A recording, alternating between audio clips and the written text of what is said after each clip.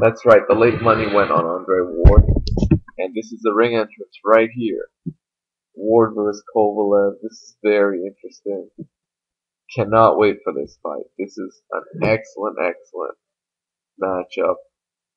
The 2 pound for pound best getting into the ring. Absolutely incredible. And ultimately, I gotta side with my man, Andre Ward. I think he wins this fight.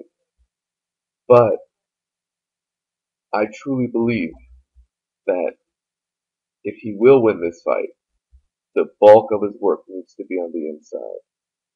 I do not know if Andre Ward has the ability to beat Sergei Kovalev on the outside or at mid-range.